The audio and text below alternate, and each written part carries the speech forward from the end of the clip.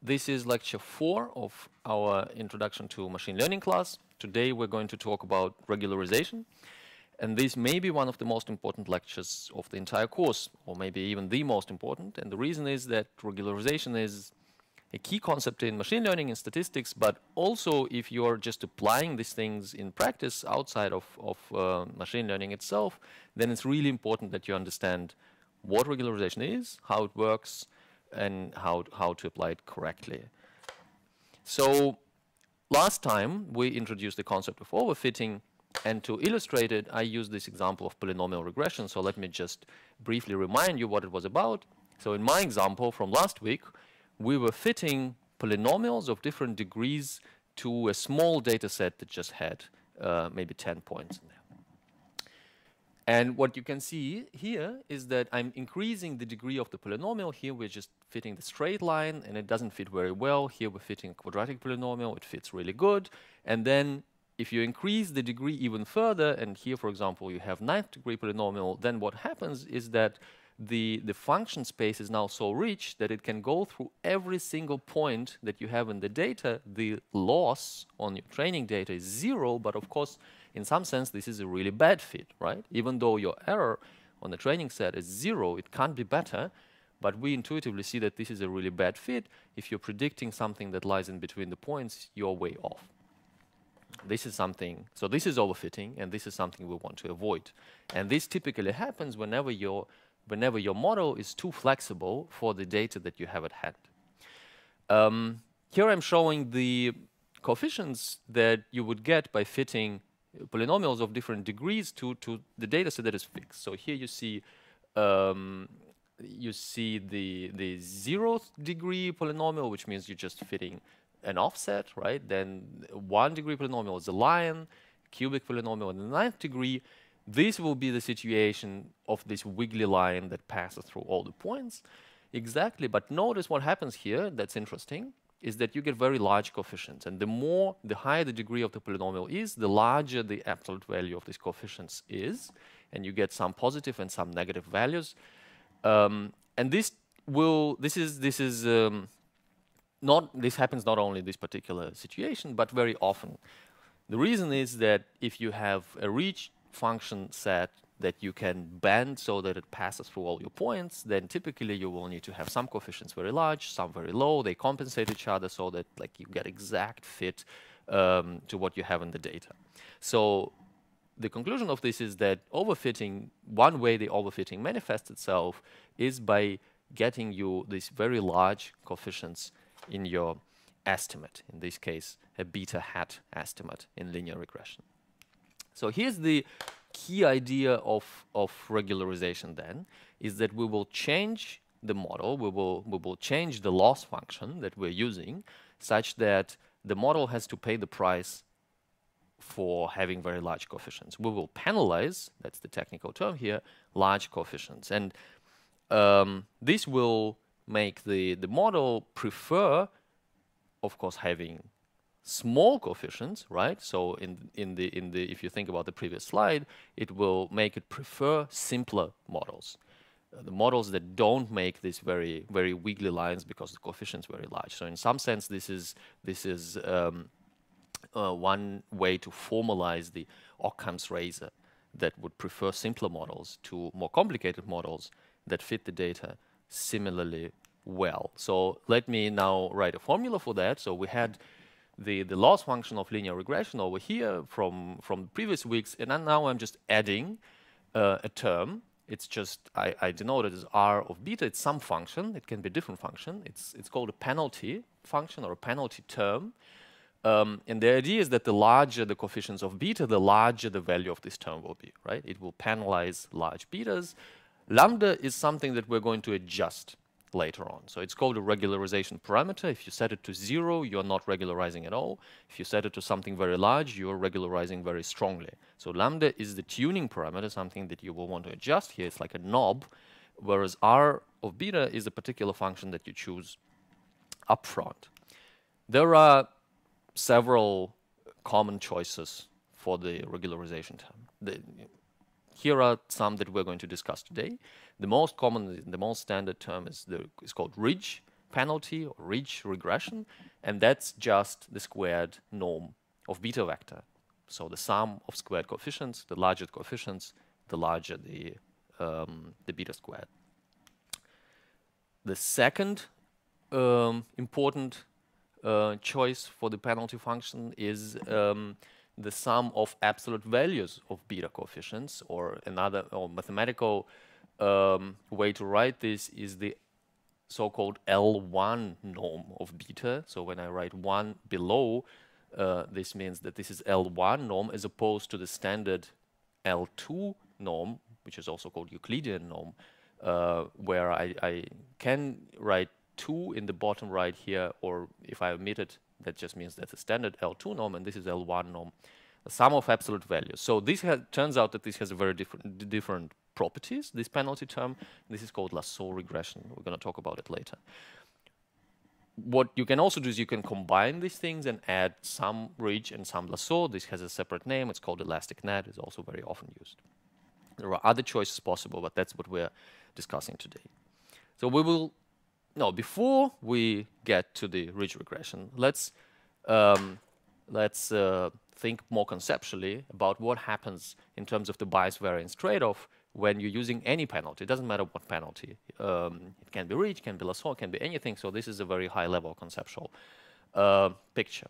So I'm plotting lambda on the horizontal axis. Here's 0, which means that this is unregularized solution, right? So, and I'm imagining that my model is complicated enough that I'm getting significant overfitting if I don't penalize it. So let's say it's a polynomial regression, degree of polynomial is high, or for some other reason I have a lot of predictors in my data.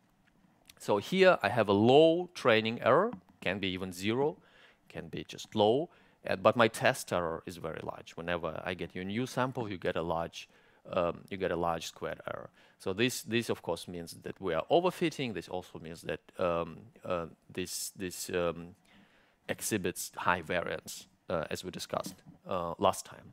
Now, when we start increasing the lambda, and it's helpful to think what happens if the lambda is huge. So if your lambda is huge, and this is the loss function, basically this term entirely dominates it, and it doesn't really matter anymore what happens here. The model will just focus on making this small, right, and in the limit, and making this small just means setting beta to 0. So what you end up predicting is just 0, whatever your training data is. So of course this means you're predicting you're not doing a good job, your error is large, your test and training error are around the same because you're just predicting 0 all the time.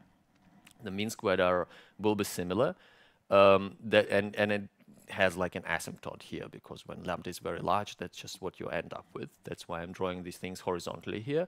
The interesting thing is what happens in the middle, because it could be that on this bias variance trade-off, so here you have large bias because all your predictions are biased, you're just predicting 0 all the time. And in between, it can be that there is a sweet spot. So this is this bias variance trade-off. We talked about it last time. Between high variance and high bias, what often happens is that there is an optimum that yields you the smallest possible mean squared error in this setting. Whereas another crucial thing to understand is that the training error will just keep increasing monotonically. The more you penalize, the worse you fit your training data set. So if you look at just the training error alone, you see the monotonic function increasing from here to somewhere here on the right. And by looking at the training error alone, there is no way to see where's the sweet spot, where's the optimal lambda. You need the test error to be able to see that. Okay, so with this, we can now talk more specifically about the ridge regression, which is the most standard, the first choice whenever you think about regularization. And the reason for why it's so standard is because it's so simple, right? We have this quadratic penalty term here, which is similar to quadratic mean squared error term here. And as you know from the previous lectures, this quadratic norm loss is mathematically very easy to analyze. So let's see how it works here. What we need to deal with ridge regression, right? We need the gradient in order to do gradient descent, and also if we want to obtain the analytic solution, we need to set the gradient to 0. So we'll try that. I will always mark the penalty terms or the contributions of the penalty in this brick color. So everything in black is exactly as it was before, and the red things are new. So when we differentiate the beta squared, we get just beta, which either follows directly from the matrix calculus, or you can see very simply, if you remember that beta squared is the sum of squared beta I coefficients. When you differentiate with respect to any beta I, you get 2 beta I, right? And then when you collect them all together in the gradient, you get 2 times the vector beta, and lambda just stays here as the multiplier. Okay, and that's it. So if we want to do gradient descent, we just use that in our update rule, right? So we have beta, and that's the gradient, and that's the new gradient term, and this gets into the update. And I'm writing this down here because one can write it a bit differently. One can take this beta over here, and this is also a linear term in beta, right? So I can collect the terms, and what I end up is this. So now if the difference between non-regularized version is, of course, that's what happens when you put lambda 0. So these things just disappears. It's 1, right? And then you have this gradient descent rule from before. But now we have this coefficient. And this coefficient will typically be smaller than 1. Well, these values make sense only if it's smaller than 1. So let's say it's 0.5. What does it mean then? It means that on every gradient descent update step, you take your previous beta, you make a step. Eta is the learning rate, so you make a little step in the direction of the gradient. That's how, like, you imagine that you are in this lost surface and you are like a ball moving in it, so you follow the gradient downwards. But now the beta that you had gets multiplied by something that is below 1. So you like keep forgetting the beta that you had and just follow the gradient more strongly, so to say. So this thing has less memory, if you want, because we just keep we keep decreasing or another way to put it, on every step we keep decreasing the coefficients. So you have your beta as it is on a given step, then you just multiply all coefficients but 0.5, you decrease them, and then you go in the direction of the gradient. Then you again decrease them, then you go in the direction of the gradient. At some point this will balance out. This will be your beta hat solution that you're converging towards to. This is in the neural network community, this is called the weight decay. So this is something that neural networks will also often use. And they don't call it ridge, they call it weight decay, but that's the same thing. And this terminology comes from the fact that the weights are like decaying on each step a little bit. So that's the gradient and gradient descent for ridge regression. But we can say we take our gradient at the beta hat solution, at the optimum, at the minimum of the loss function.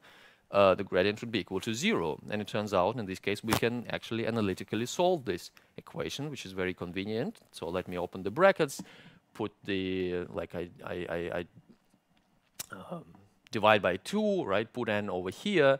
Now, I want to isolate the beta hat, right? So that I can write beta hat equals to something.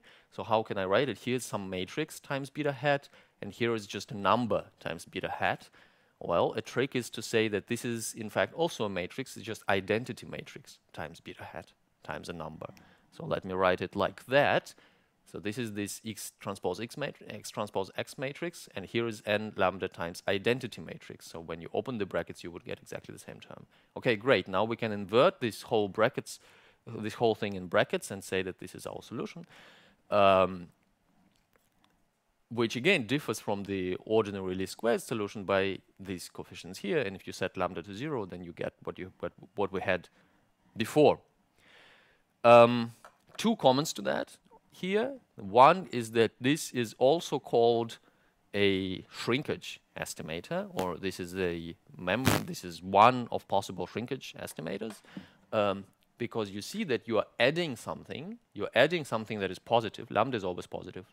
n is always positive, you're adding something to the X transpose X matrix before you invert it. So of course, all your coefficients, like it makes sense that when you add something before inversion, then this will get smaller, right? And your coefficients will decrease, which of course is what we wanted to begin with. So everything will shrink, shrinkage. Just another term essentially for regularization. An interesting statement here, a theorem, which I'm not going to prove, is that in fact, for any data set, when the X transpose X matrix has full rank, which means all singular values are above 0, which means that you have more samples than features, n is larger than p, your X matrix is a tall matrix of full rank. Under these conditions, there is the optimal lambda is always strictly larger than 0. So this is an interesting statement that says that ridge regression can always, under this condition, always improve your mean squared error on the test set. It is not possible to know by looking at the X what the lambda optimum is. There's no formula for lambda optimum.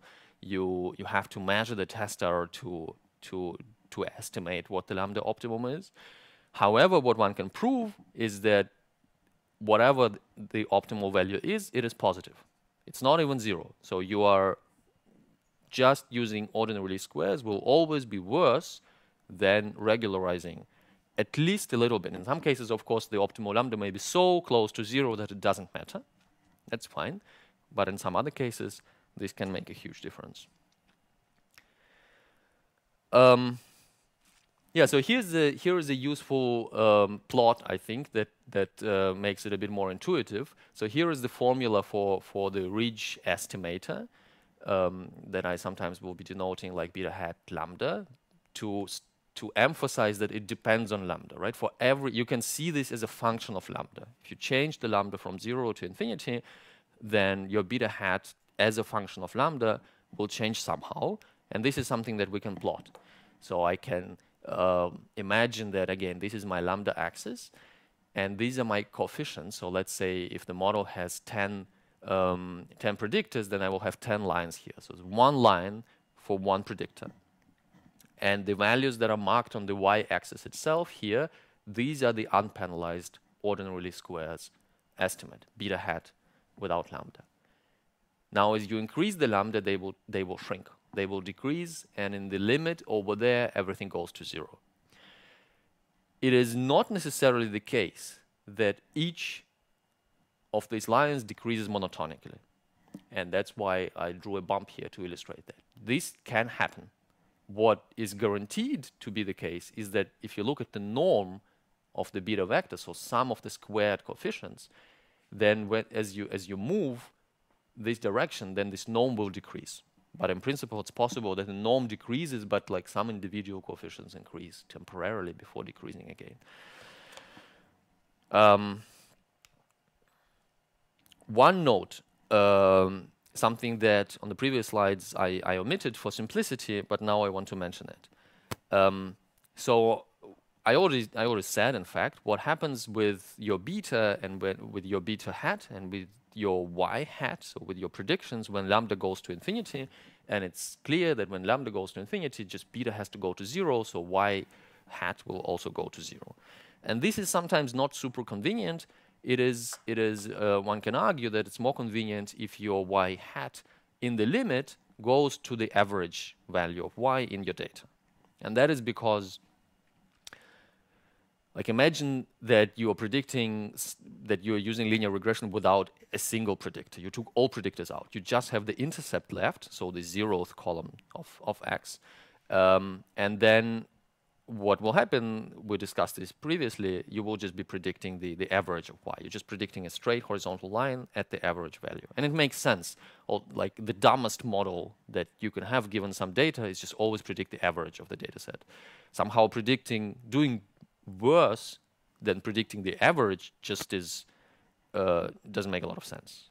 People often compare their models relative to how the model that just predicts the average performs. That's called an R squared coefficient.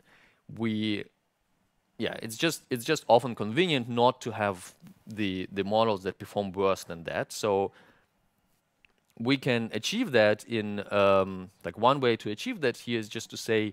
So remember, we talked about that previously. Let's imagine all our features have been centered. So X has all columns summing to 0.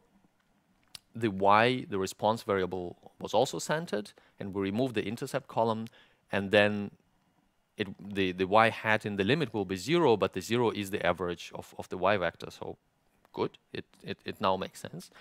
If you don't want to center them, then another way to write the loss then is to explicitly write it such that you only penalize non-intercept coefficients. So the formula, unfortunately, becomes a mess because I have to write these two sums now explicitly. But if you look up the definition of ridge regression in a textbook or somewhere online, you might find a formula that looks like that. So here I'm just saying I sum over all training samples of Y minus my prediction. My prediction is an intercept plus everything else. And I penalize only everything else.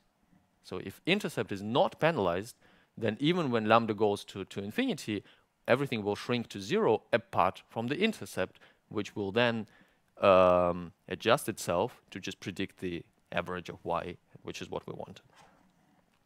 This is like just small technicality. One even doesn't necessarily have to do it like that. One can penalize the intercept. It's a valid choice in principle, but usually the standard implementations will not penalize the intercept. Just so that you know. And in fact, if we're talking about implementations, then you can, if you compare different implementations in different programming languages, different libraries, then you will see that there can be small differences between how this loss function is set up. For example, some implementations might not have 1 over n term here. So if you don't have 1 over n term, this means that your lambda, like the optimum lambda, would have a different value, right? It's just a scale of factor. It doesn't really matter. It doesn't change the minimum of the loss, but the lambda that you will end up selecting will have a different value. So sometimes people are confused if they run something in, I don't know, in Python, and then they run the same thing in R and in a different library, and they maybe get different lambda. They are worried that something is wrong. But there are these little choices that don't matter for anything apart from comparing between different implementations. So when I say don't matter for anything, it means that the mean squared error that you get at the optimum is the same. The coefficients that you get are the same. Okay, I want to give two perspectives on ridge regression in addition to what I said before. That's like a supplementary material to understand better the ridge regression. Here's one perspective, has to do with singular value decomposition. We talked about it 2 weeks ago. So what we discussed back then was that if you consider singular value decomposition of the X matrix, then you can write the formulas for the regression for beta hat and also for Y hat in terms of this U, S, and V matrices. And for example, the formula for Y hat becomes particularly simple, just has U in it, just U transpose Y. So remember that in SVD, the U matrix has orthonormal even columns. And since Y hat is in some sense just an orthogonal projection on the predictor space, again something we discussed previously, then you can write this orthogonal projection very simply if your matrix U is has orthonormal columns. Okay, how will this change in ridge regression? So we can see this very easily. We have this formula now for X times beta hat in ridge regression, right? I just adding this term over here. So remember that this is called the hat matrix. And now plugging in the singular value decomposition in terms of, instead of X everywhere here, applying a little trick of rewriting the identity matrix as V transpose, we can simplify this like that. Now, if lambda is 0, this falls out. This becomes 1s, so you can just, this is just an identity matrix, and you can erase the whole red term, and you will just have U transpose, which is what we started with. So, okay, fine. This was a sanity check. It makes sense. Interestingly, The interesting thing is to see what happens when lambda is not 0, of course. And so these are singular values. This is a diagonal matrix with singular values on the diagonal. Some will be large, some will be small. And now let's see what happens. If you have Si, a singular value that is very large, let's say much larger than n lambda, then you will get something, this fraction will be close to 1. The n lambda will basically have no influence on it, as if you didn't regularize. However, if the singular value is very small, or 4, this is small singular values, this will change a lot. Now, instead of the 1, you will get something that is much closer to 0 here, because now this term, n lambda, let's say it's much larger than the Si squared, then the denominator is much larger than the numerator, and you get 0. So what happens here, and this is a really important insight, is that in some sense, the ridge regression for a given lambda will much stronger affect small singular values. It will penalize, it will shrink your predictions, it will shrink the betas in the directions in which your data has small variance. Remember when we discussed the regression itself, like unpenalized regression in terms of the singular value decomposition, we talked about having this, like the covariance of your data that might be stretched and have some directions which with very small variance. These are the directions in which the uncertainty will be really large of your estimate.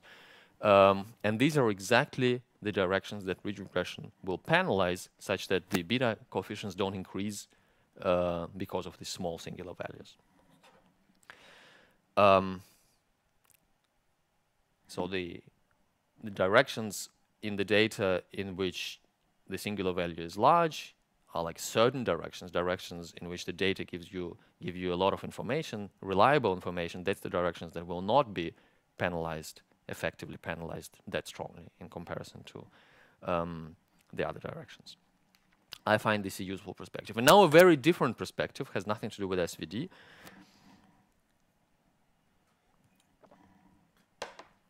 And that's a Bayesian perspective on this entire thing. So what we discussed last time is that you can see the standard beta hat regression estimate as the maximum likelihood solution of this generative model, right? Where the error is a Gaussian with the same variance and the mean 0 for all points.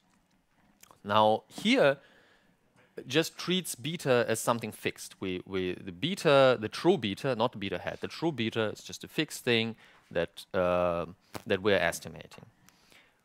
Another setting that is interesting is to treat beta to treat beta as a random variable, as a random vector that has its own distribution, and one can think of that as a prior distribution. So let's say you have a prior knowledge or a guess that your betas should be coefficient, like each coefficient of beta is something that maybe on average has 0 value and has a particular variance tau squared. So you don't expect the coefficients to be super large. You just say, well, I expect them to be like around 0. So it turns out that the entire ridge regression can be equivalently understood as estimating the mean of the posterior distribution in this case. And I want to spend some time to unpack these terms, the prior, the posterior, and so on. And so for that, we need to discuss the bias theorem very briefly. So let me step back, forget about the regression for a moment. We're just talking about the probabilities for the next 5 minutes. I assume many of you will have seen this already. If you have two events, A and B, then one can write the joint probability that both happen at the same time, and one can decompose it in two ways.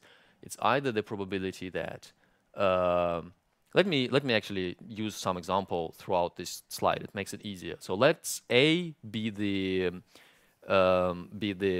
event that there is. Let me see what I used later on here. So the A will be the event that there is pandemics right now, and B is the event that you're wearing a mask. So the joint probability that both is true can be decomposed in the either there is pandemics times the probability that given there's pandemics, you're wearing a mask. Or alternatively, I can rewrite the same thing by saying it's a probability you're wearing a mask times the probability that given you're wearing a mask, there is a pandemic. So these things are the same. Then one can, of course, just divide by probability of beta and trivially obtain that. So people sometimes think the bias theorem is something confusing and complicated, but it's almost a triviality. That allows you to express conditional probability of A given B in terms of conditional probability of B given A, or in my example, the probability that if I see you wearing a mask, there is a pandemics. That can be computed as the probability that given the pandemics you would wear a mask times the probability there's pandemics times the probability you're wearing a mask ever. And this denominator can be a little bit confusing. One can rewrite the denominator like as a sum of all possible options. What is the probability you're wearing a mask? It's the probability you're wearing a mask in the pandemics plus probability there's no pandemics but you're still wearing a mask. Okay, so this is usually introduced in the context of, I don't know, predicting that you have a disease given a positive test or something, and then there are all these exercises to compute these probabilities. We will not need this now, but we will rather need to discuss what happens if you have multiple possibilities. So let's say you can wear a mask because there's pandemics. That's the formula from the previous slide. But maybe you also tend to wear a mask if there's Halloween. So I can write the same formula. Note that denominator is the same here, but numerator changes, of course. Or maybe you are wearing a mask in some other situation. If you're diving, different mask, doesn't matter. I can write it like that. And now let's say I see you in a mask, or rather, I don't see you, but I'm told that you were wearing a mask today. And I want to guess what is more likely. Is it pandemics now? Is it Halloween? Or were you diving? So I need to compare these things. But since the denominator is the same, I just need to compare the numerators to see which one is better, right? So what I need to do to do this is that I need to multiply my prior probability. What's my probability that today is a Halloween? Well, it's maybe 1 over 365. What is the probability you're diving? What is the probability it's pandemics? Maybe that's 1 over 100 if a pandemic happens every 100 years. And then I need these conditional probabilities. Maybe if you are a good citizen, then this is really high. Maybe it's close to 1, you know, and so on. So these are the conditional probabilities. And then I compare these products, and then I conclude what is more likely. Good. Now this works the same way if everything is continuous instead of discrete events. And then I can write the same formula in terms of probability distributions. And this is something that we're going to need now, because what we have is not a mask and epidemics, but we have some data and we have some parameters. And the data is a continuous thing that you can change continuously, and in our case, and the parameters are beta. It's also a continuous variable, right? You can change every coefficient by any value. So what we're interested in is the probability of the parameter of the beta given your data set. And one can say that it's proportional. There's some denominator that I just don't write down because it doesn't matter. It's proportional to probability to get this data given the parameters, given the beta, times the probability of parameters. Now notice that this is exactly the likelihood. We discussed this already. Probability to get your particular data set given beta, seen as a function of beta, is called the likelihood. This is called prior. That's the probability to have this and that value of beta before you saw any data. And that's what we want. And that's the posterior. And now one can say, let's take the logarithm, because that's what we did before. We will obtain log likelihood here, and the product will become the sum, right? So that's convenient. You have the log likelihood. You have here, I will call it log prior, and the sum of them gives you the log posterior. So now let's apply this to our linear regression case. We now have this model. So we have the model itself, and we have the prior on beta. So here's the log likelihood. See last lecture to see why it's like that. I'm just copying it from there. And now the log prior, well, it's almost the same, right? Because this has a Gaussian, like the probability to see some data given beta has a Gaussian distribution. So we worked out the the likelihood for that. But the prior on beta also has Gaussian distribution. It's even much simpler. So if you write it down, you will see that this is the log prior. And now we need to add them up. So let's do that. And I will erase the minuses to get a negative log likelihood and negative log prior. Then there are these terms that are constants in terms of beta, which I will hide. And the rest looks like that, which can be equivalently rewritten by like dividing by n, multiplying by 2 sigma squared in this form. And now you see that this is actually what I started with, right? This is the ridge regression loss. Here's the mean squared error. Here's the beta squared and some coefficient that depends on these relative variances. So the conclusion of that is that if you start with a particular prior on your beta coefficients, you compute the likelihood given your data, you multiply them, and you arrive to the posterior, then this, and you look at the maximum value of the posterior, then this will be the same as estimating the ridge regression solution with particular lambda that depends on these things. So if your prior is very, very narrow, so let me walk you through this plot. Maybe it will become more intuitive here. So I'm plotting here the value of a particular coefficient, just one coefficient. We're focusing on one coefficient at a time. And these are probability distributions. So here's your prior. The prior is a Gaussian. It's centered at 0. It has some width, which I call tau. Then the likelihood is something else. It's a function. It's a Gaussian that is centered at the maximum likelihood estimate, which is the standard regression beta hat estimate. And it has the variance that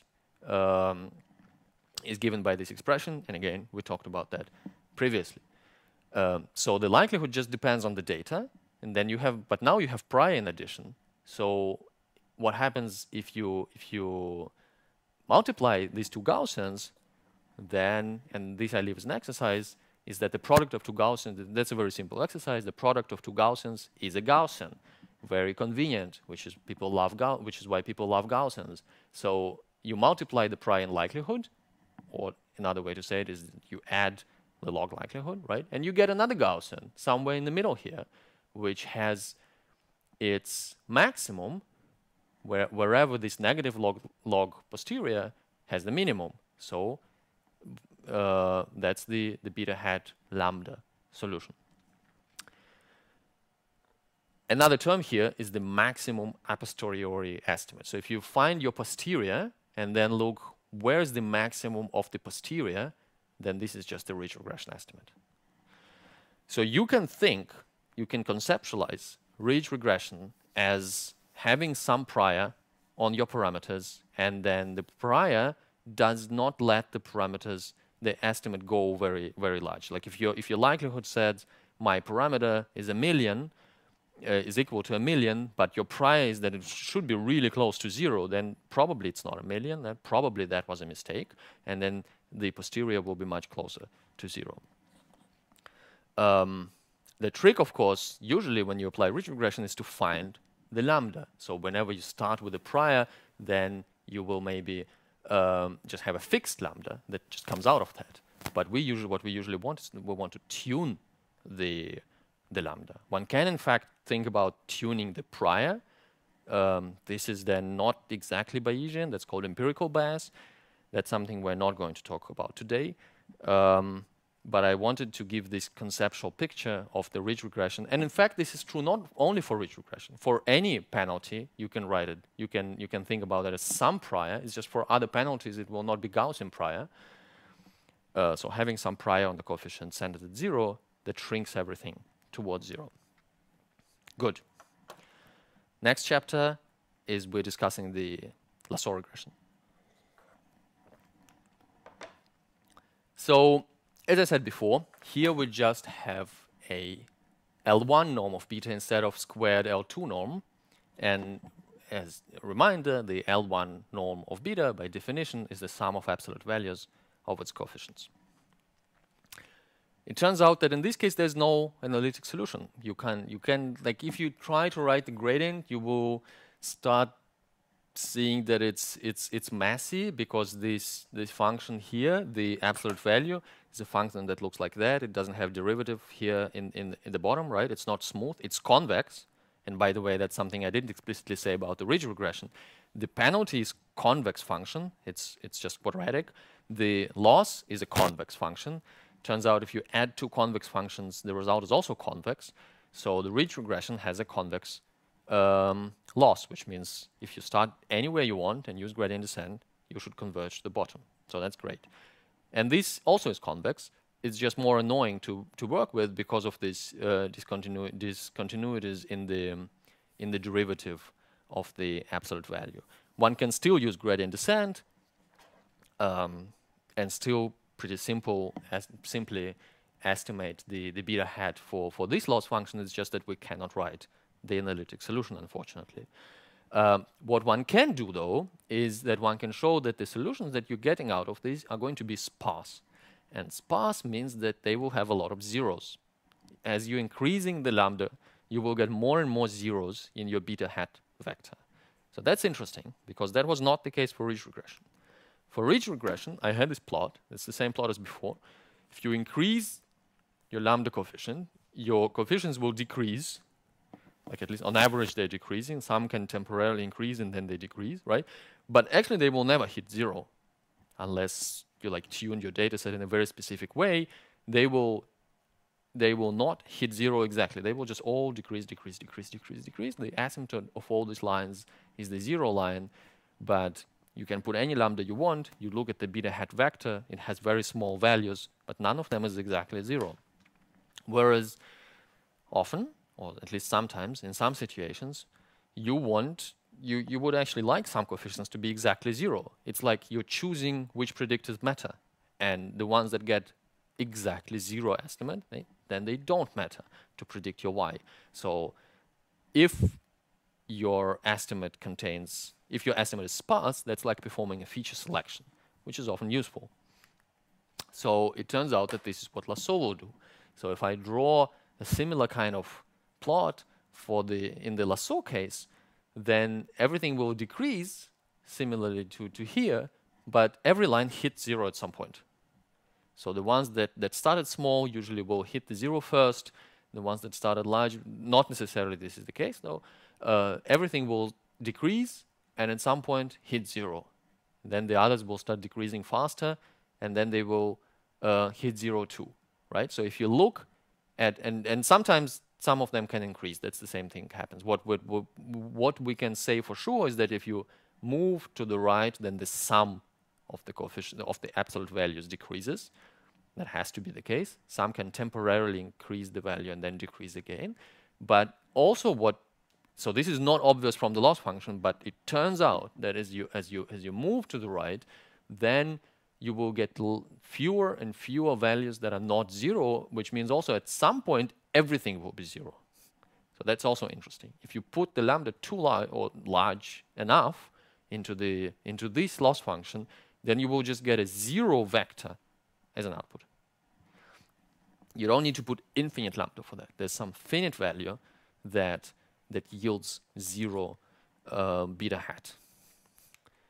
I'd like to give a little bit of intuitive explanation for why this happens, because as I said, this is not directly obvious from the loss function I wrote. And one can see that if one thinks about the loss functions for the region, for the Lasso in a slightly different way, and we need to introduce the concept of a Lagrange multiplier for that. I will not go into a lot of details here. I will just mention it to you, and you can look it up if you're interested. So it turns out that if you're minimizing any loss function, subject to some constraints, so you have some constraint, you will see the connection to region Lasso a bit later. So if you want to minimize some loss subject to some constraints, so some function of W has to be equal to zero, that's called the constraint, then it turns out that this is equivalent to minimizing your loss plus lambda times the constraint function over W and over lambda, and the lambda is called Lagrange multiplier for that. And you recognize that this looks very similar to my loss function for region, for Lasso, for anything where this is the penalty, right? And exactly, this is true. So in fact, the same thing, more or less, like I'm glossing over the technicalities, the same thing is almost true for inequality constraints when you have some function of w that has to be, for example, less than 0. So this means that, in fact, these two ways of writing the loss function are equivalent, or at least nearly equivalent. For us, we can say they're equivalent now. So one way is the way I used before. You have your mean squared error loss plus the penalty, that is lambda, times the L1 norm of beta. And an alternative way to write the same thing is to say you are minimizing the mean squared error without a penalty, subject to a constraint that the norm, L1 norm of beta, is less than some value. So here I have lambda is adjustable parameter, and here I have this t is adjustable parameter. They are not the same. So if I say it's equivalent, it means that for every lambda there is some value of t such that these things are equivalent. So which means I can, so this is in fact, now if you forget about all this math, it's very simple. It just means I can say look for solution that minimizes your mean squared error, but you're not allowed to have the norm of beta larger than 10. Okay, you just look within all betas that have the norm below 10. For the ridge, it will be the squared Euclidean norm. For lasso, it will be L1 norm. And then you are only allowed to have betas that have norm below 10. And then you look for the best solution, and that's your estimate. And the estimate will be the same as the estimate from this penalized loss function for some value of lambda. Okay, and the reason I mention all that, well, I think it's also good to know, like alternative way to think about that. But another reason is that this allows actually to see why lasso is sparse and range is not, and this has to do with the shape of these constraints when you plot them in the space of betas. So in this situation, I imagine now that I have two predictors, beta 1 and beta 2 are the two coefficients that I'm estimating. I had similar plot before some weeks ago that only had these Gaussian contours over here, and this is the minimum of the loss function, so this is the ordinary least squares. Unpenalized solution is just over here, right? And you can think about that as a loss surface that on this beta 1, beta 2 plane, there's a loss, and that's the minimum of the loss is over here. Okay, but now there's a twist. Now we say we're looking for the minimum subject to, let's talk about reach first, subject to this constraint. So what is this constraint? It just means that the squared length of beta has to be less than t, but this just means it has to lie within a circle that's centered at 0 and has the radius t, the squared radius t. So depending on t, you have either a very small circle or a larger circle. But for a given circle, you want to minimize this while staying inside the circle. So the answer to that is, in this particular case, is here. It's like where it's the point where they touch this circle and this ellipse. Whenever they touch, this will be the minimum, right? If you move, because if you move away in the circle, it will increase. How can you obtain the minimum of this loss while staying inside the circle? Well, you have to go over here. And now what happens in the lasso case, and the interesting thing that happens is that this part is exactly the same, the likelihood part if you want, but this prior looks very different. Now your constraint is kind of a circle in the L1 norm, and the circle in the L1 norm looks like a diamond, right? Think about that. Your beta 1 absolute value plus beta 2 absolute value have to be less than some constant, and this just means that they have to lie within a diamond like that.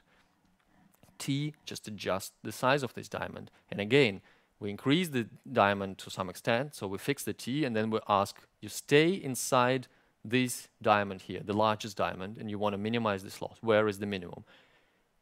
They touch over here, and that's the minimum, and this is exactly, not approximately, but it's exactly on the y-axis over here. And that's because it has a corner, right? The diamond has these corners. you increase the diamond, and the corner is much more likely to touch whatever your likelihood loss surface here is. The corner is very much likely, especially in the high dimensional space. It has a lot of corners everywhere. Think about that. And you're gonna, one of these corners is going to touch the surface, but the corners are all on the axis, which means that some betas are set to 0 at this point. It's not exactly a proof. One can work it out so that it becomes a proof, but this is a intuition for why you have why you will have a lot of zero coefficients in the lasso estimate typically. You can cook up a situation where maybe you don't get, or like they all go to 0 at the same time or something. But typically, for a normal data set, you increase the lambda and all the coefficients start to drop out one after one. Okay. What we need to discuss now is how to select the lambda. That's something I didn't mention at all so far. So you choose your penalty, you choose either the ridge or the lasso, or by the way, you can also use the elastic net, which has 2 lambdas, right? One lambda for ridge and another lambda for lasso, and you have to choose both of them then. So how can you do that? And the answer to that is, well, we need to look at the test error, right? Because if you look at the training error, there is no way to tell which one is the optimal. So you need to estimate the test error. Well, so that's what we're going to do. The simplest thing you can do is to just get yourself a test set, right? So let's say you have some data set, and you say split it in 2 parts. One part is my training data, and the other part I will call the test data. Then I'm going to fit my models only on the training data, and I'm going to assess the performance of the model, for example, the mean squared error, on the test data, or on both training and test, but I'm interested in the test. And that's essentially allows me to plot this function over here. In a way, that's it. There's more to it, though, but conceptually, that's the most important thing. You want an independent test. You don't look at the test set at all while fitting the model. Once you have the model, you test it on your test set. You can ask, okay, how am I splitting the data between training and test? So there's a trade-off because if you have the test set that is very small, then maybe your estimates will be very noisy. If you have the training set that is very small, then your model will just not be very good because little data is used to not enough data are used to fit the model. So usually you want larger training set and smaller test set, but it should not be too small, so people will often go with like 10% of the data for the test. An important thing is what happens if you have some hyperparameter, tuning parameter, regularization parameter like lambda to adjust, which is what we're discussing here now, right? And in particular, what happens if you have many of them? Like for ridge regression and lasso, you just have one parameter, but in more complicated situations, if you have a neural network, you're tuning, I don't know, the number of hidden layers and number of neurons, and maybe there's, we will talk about that in later lectures. Sometimes you have more things to tune. So what you don't want to do is that you don't want to change these parameters, look at your test set performance, compare all these parameters with respect to your test set performance, and then take the minimum and just say, well, that's my best model, and that's the performance of this model. The reason you don't want to do this is that you can cherry pick.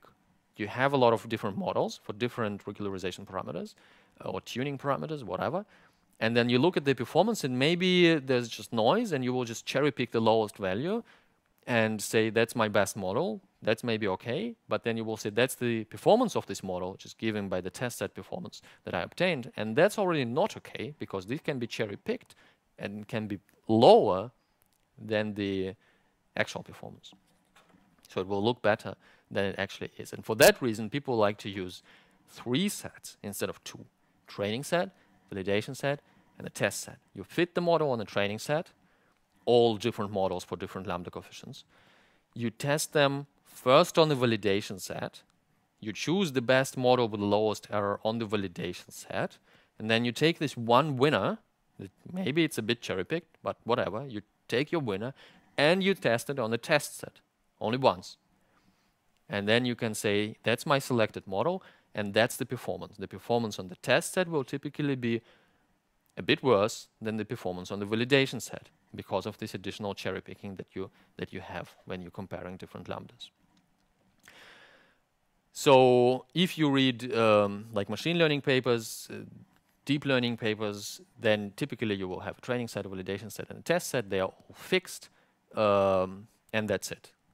They usually have a lot of data. So the data often are not a problem. You can say, I will save 10% for the test. I still have so much data. I can still fit my model on the rest. Often in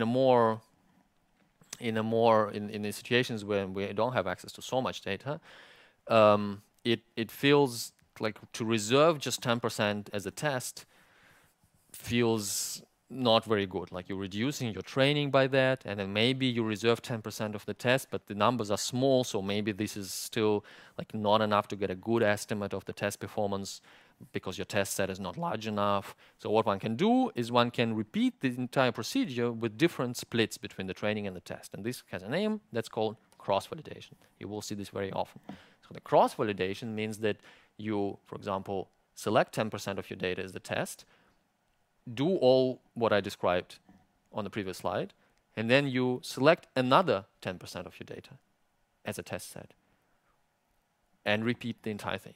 And then another, and then another, and then you will select the final 10% of your data here as the test set and repeat everything. Every time you choose the, every time you get some error for different lambdas, you just average all these errors across all these, so this is called folds. That's your first cross-validation fold, the second, and so on. You average your test estimates across all folds, then you get the final estimate, and there you look for the minimum lambda. If your model fitting is not too expensive, and which for linear regression, of course, it isn't, and if your data set is not very large, which is also often the case, then this is just looks like a good idea, and is a good idea, better idea than just have a fixed training test split. So this is called k-fold cross-validation. Sometimes people use n-fold cross-validation, which means that your test set just consists of one example, right? So just one example in your test set, but you of course have n folds then because you try out each point as a test set. So in the end, you end up testing all points in your test set, but across n folds, and this is also called leave one out cross-validation, the n-fold cross-validation. Standard rule of thumb is to use 10 folds, which is equivalent to using 10% in your test.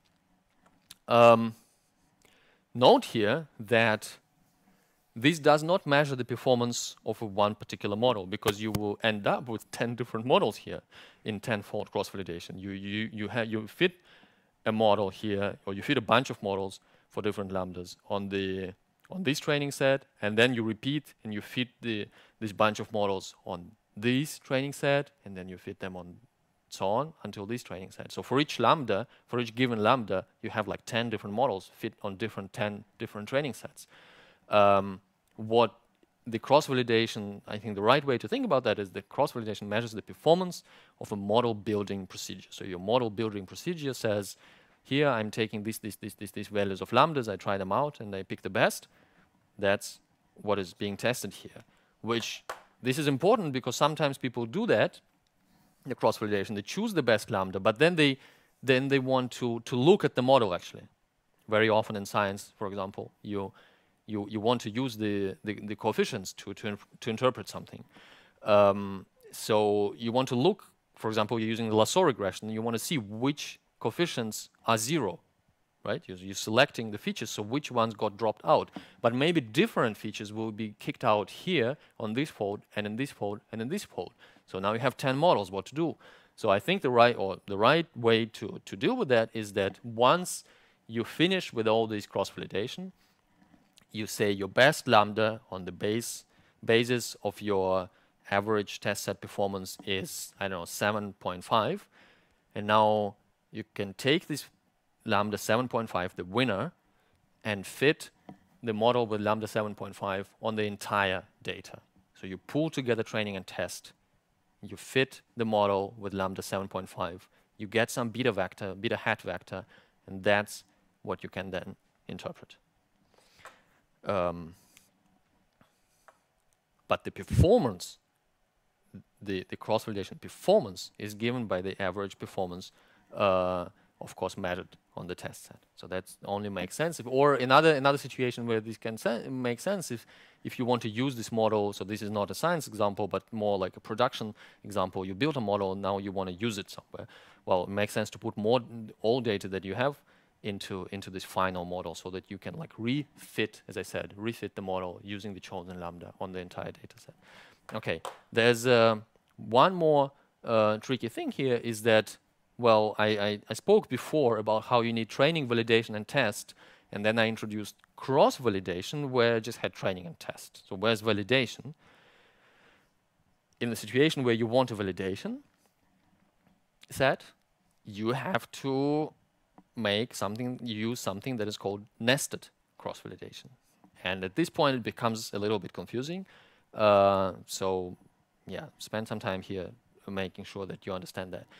Conceptually, it's not very confusing though. Now you just need to, we're repeating the training validation test split over and over and over again. And the way people typically do this is by using these nested loops. So you have an outer cross-validation loop, which is what we had before. It fixes a test set. Let's say on the first fold of the outer loop, this is my test, and the rest is what I can do. I can use for model fitting. But now if I want to have a validation, I start an inner loop where I split this remaining thing into the actual training and the validation. This will be also a k-fold cross-validation, for example, here. That's my inner loop. I will try out different lambdas on my training set here, and then I will test them on the validation set. I will choose the best lambda. Once I'm done with that, I will maybe use this best lambda to fit the model on the entire white part here, and then I'm going to test it.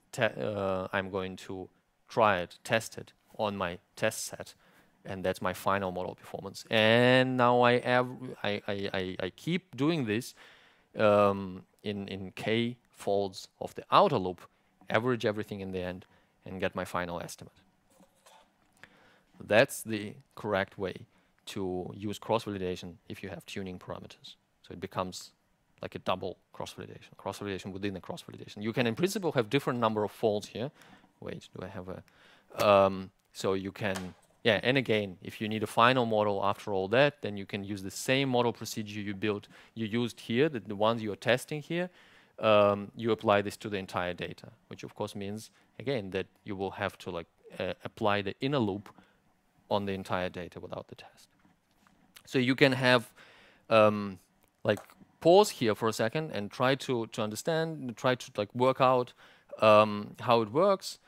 Let's say you have 10 folds for the outer loop, and then you can use 5 folds for the inner loop.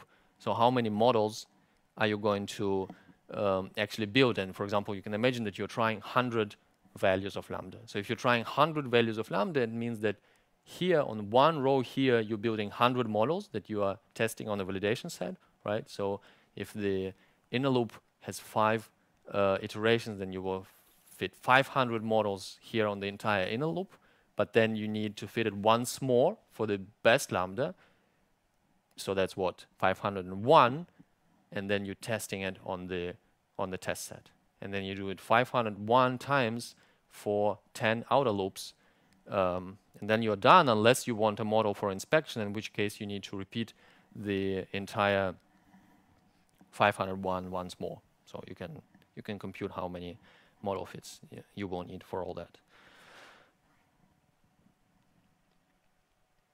Okay, so that is how you're doing the model selection whenever you have to tune something. So typically what happens is, like in practice, if you want to use the ridge regression, for example, there are of course packages that will do it for you. You just throw the data into the package splits it into 10 folds, tries different lambdas from very small to very large, picks the best lambda, gives you the result. If you want to code it yourself, you need to code, well, either you use cross-validation and then you have a loop over folds, or you just have a fixed test set and validation set, and do it like that. Okay, the last thing that I want to very briefly talk about today, and then we're done with this lecture, is the following topic. So this is the same figure I already used to talk about the bias variance trade-off for polynomial regression fit. So in fact, we talked about this last week, and I talked about it again in the beginning of today's lecture.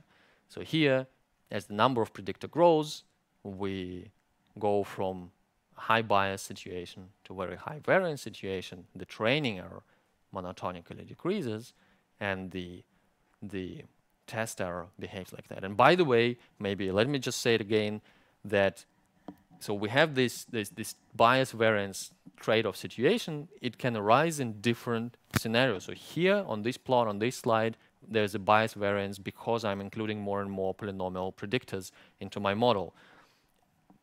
Just 15 minutes ago, we were talking about bias variance that happens when you have lambda penalty on the x-axis, right? So you can think about that as different things you're changing in your model that will move you from a situation where you have more bias to a situation that you have more variance. And the conceptual statement here is that there's typically a sweet spot somewhere in between.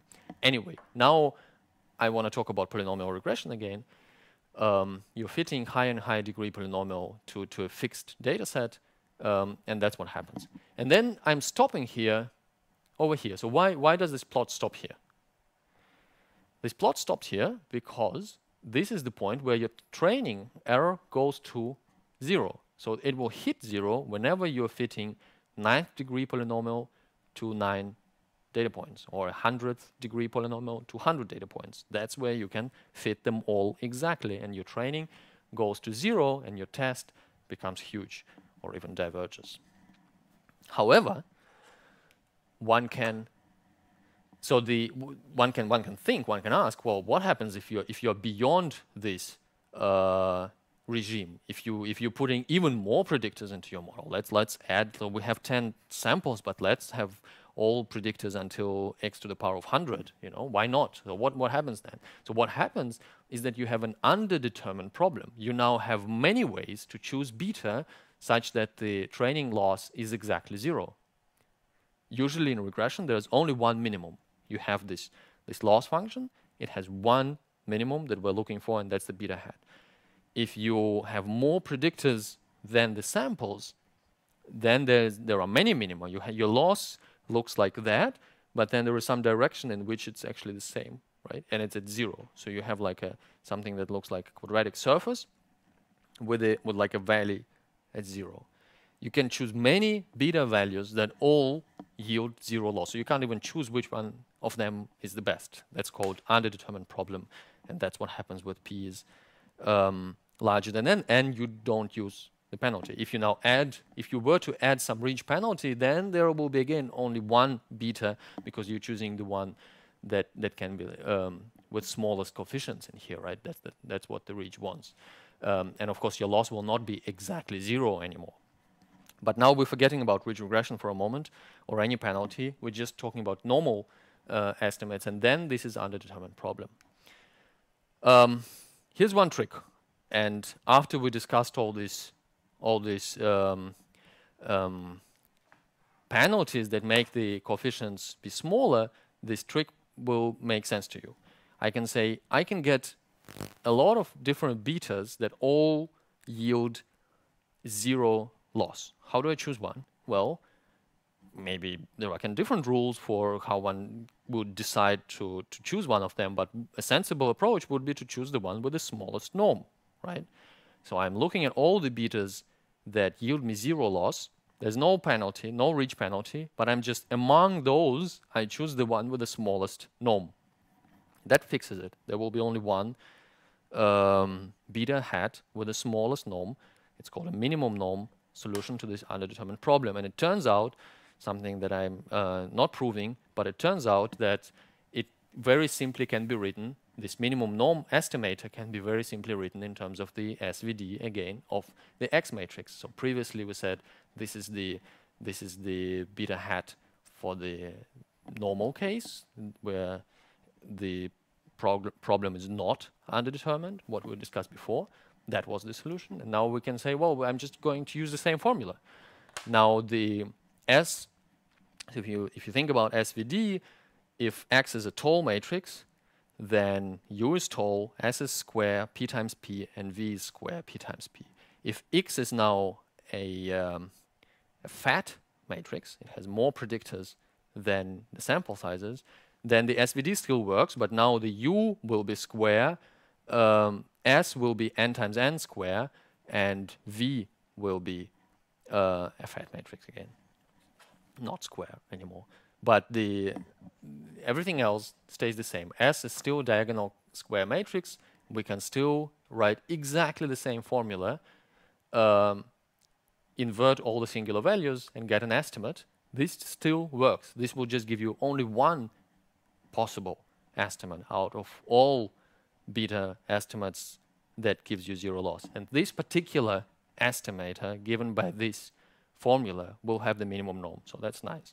Another illustration of how useful singular value decomposition is. You just plug in the same thing, you get a sensible estimator out that has a nice property, it has the minimum norm. And now a very interesting thing can happen. If you go beyond this line that people you like to call interpolation threshold, because this is the point at which you can interpolate all your training data and have zero error. So whenever you have a prediction that has zero error, that's sometimes called interpolator. So this is an interpolation threshold. In our case of linear regression, this happens with p equals to n.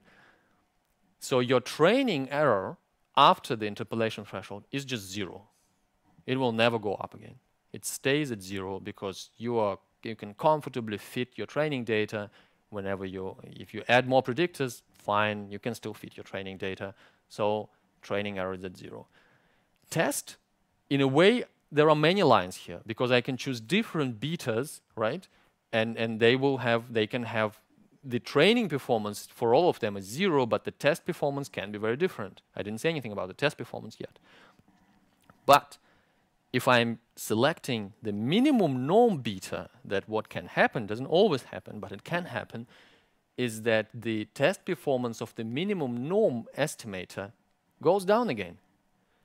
It goes down from this awful overfitting, down, down, down, and it can be, in particular situations, that it goes even below the optimal here. It just goes even lower without any explicit reach penalty that I'm adding to the model. Which is why this is called implicit regularization. The implicitness is in this minimum norm condition. There are different solutions possible, but let's say I'm using the